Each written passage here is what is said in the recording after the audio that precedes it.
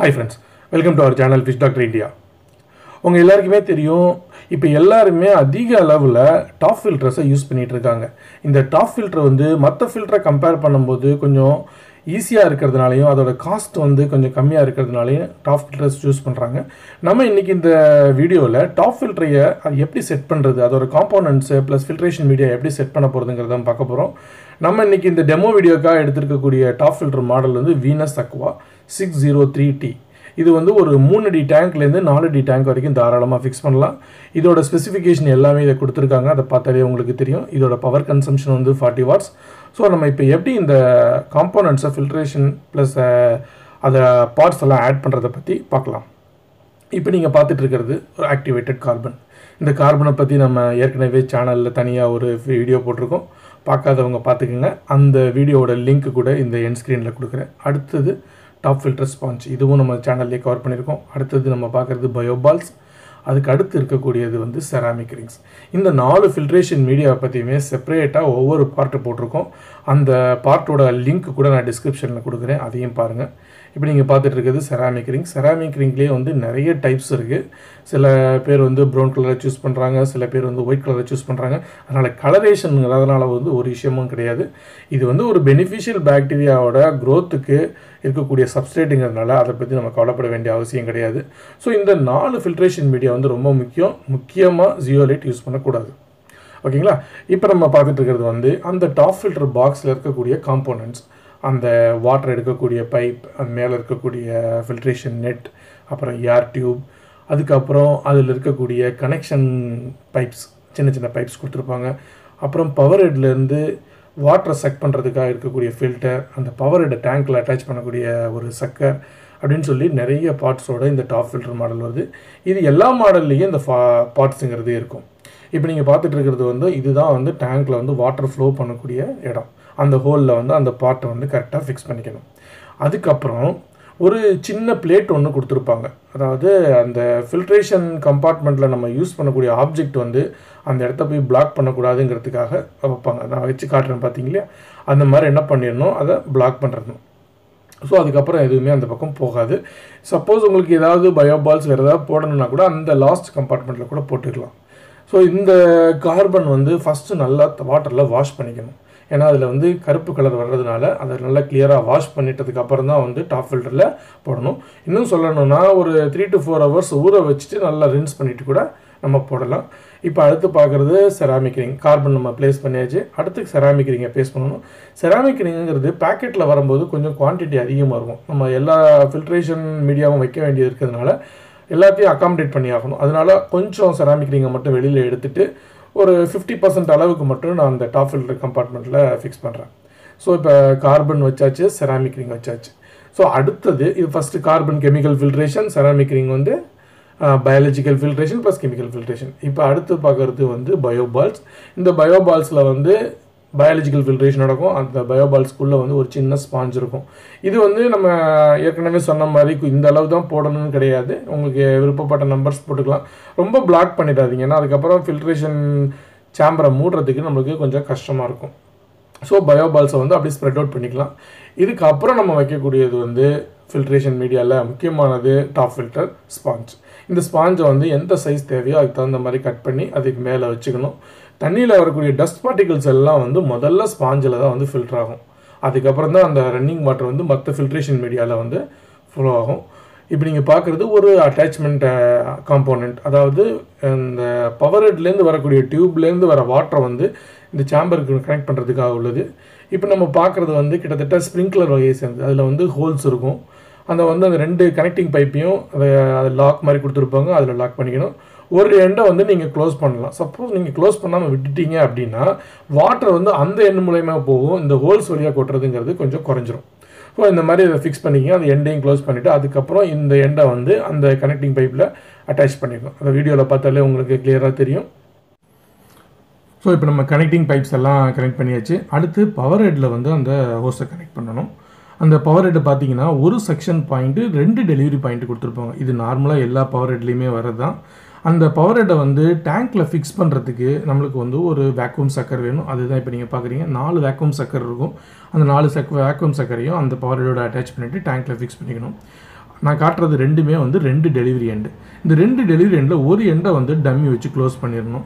ஏன் அப்படின்னா நமக்கு செக்ஷன் ஆகி டெலிவரி வரும்போது 2 ஓப்பன் எண்ட் இருந்ததுன்னா 2லேயுமே வாட்டர் போகும்போது ஃபில்ட்ரேஷனோட எஃபிஷியன்சிங்கிறது குறைஞ்சிரும்.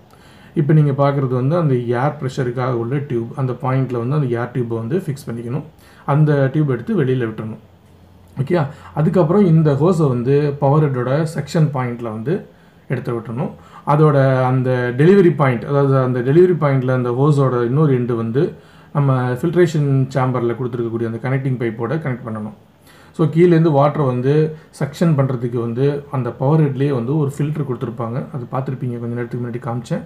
அந்த ஃபில்ட்ரை வந்து மெயினாக வந்து பவர் ஹெட்டில் இருக்கணும். அப்படி அந்த பவர் ஹெட்டில் அந்த ஃபில்ட்ரை ஃபிக்ஸ் பண்ணலாம் என்ன ஆகும் அப்படின்னா ஃபிஷ் வந்து அதில் மாட்டிக்கிறதுக்கான சந்தர்ப்பம் வந்து கொஞ்சம் அதிகமாக இருக்கும். இந்த ஹோஸ் விழாமல் இருக்கிறதுக்காக ஒரு கிளிப்பு ஒன்று கொடுத்துருப்பாங்க.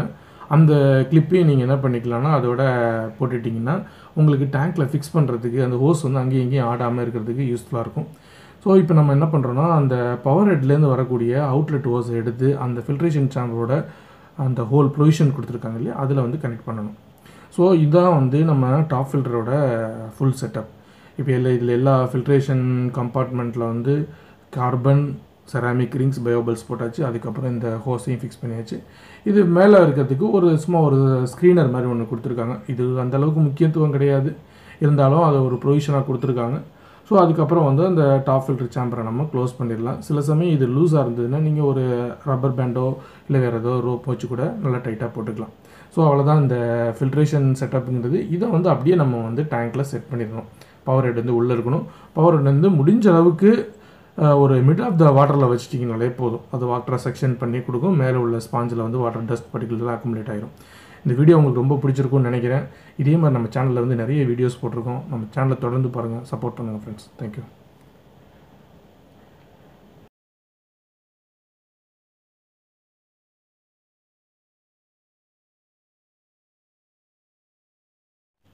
Hi friends, welcome to our channel Fish Doctor India. Nowadays, many hobbyists want to keep top filter as a main filtration system in the tank because of its affordability when compared with the canister filter. In this video, we are going to see an important model of top filter. The brand name is Venus Aqua. The model number is 603T. It can be used for 3 feet tank and 4 feet tank. Today we are going to see what are the various components of this filtration system and the setup of the top filter into the tank. Okay friends, now let us move on to the video of how to do the setup of this top filter and arrangement of the filtration media into the filtration chamber. So first filtration media is activated carbon.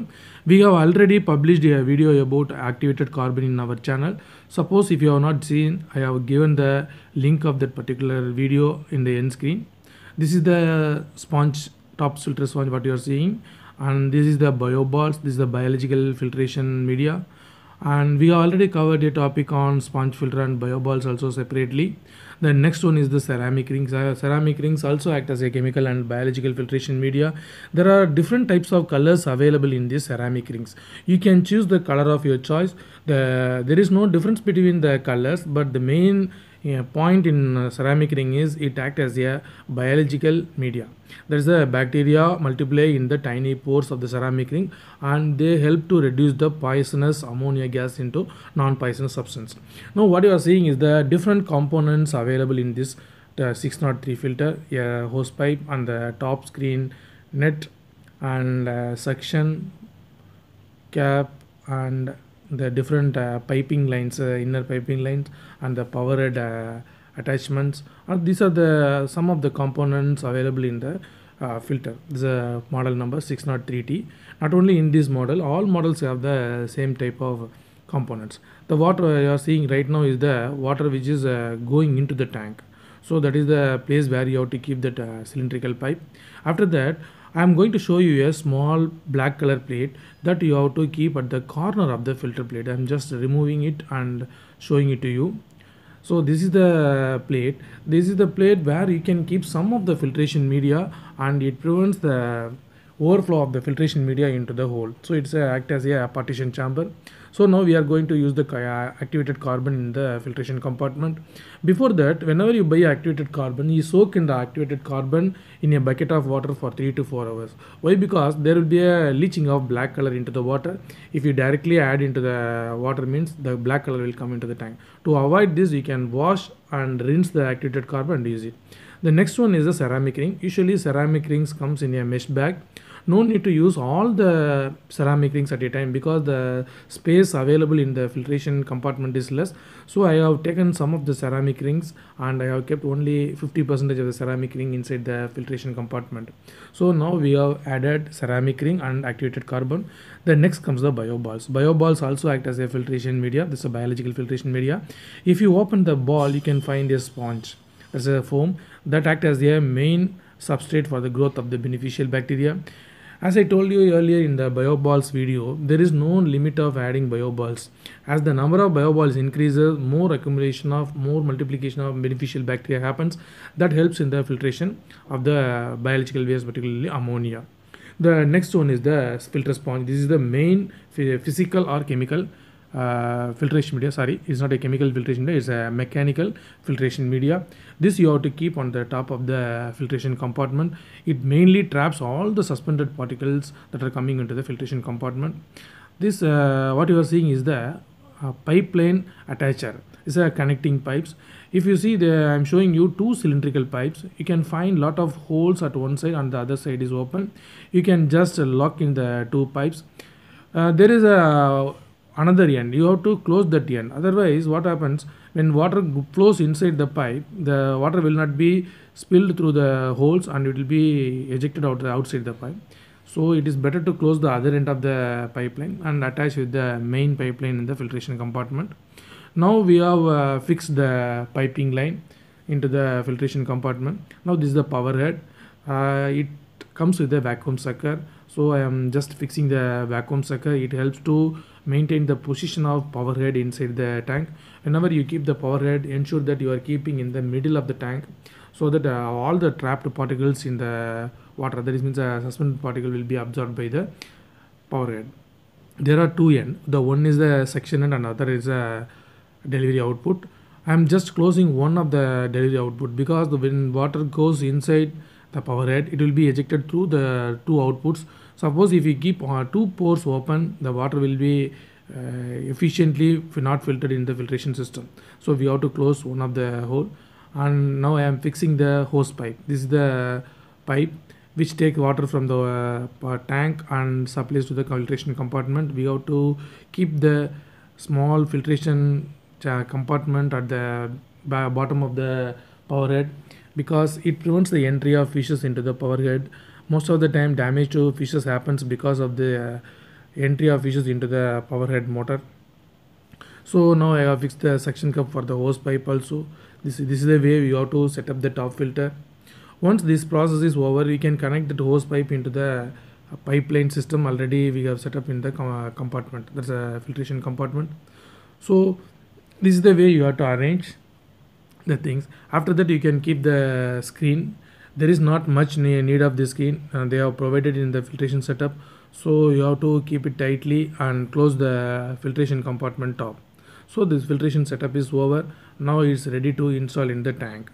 If you closely observe, you can see all the filtration media are attached in the filtration compartment. So this is the way how it looks.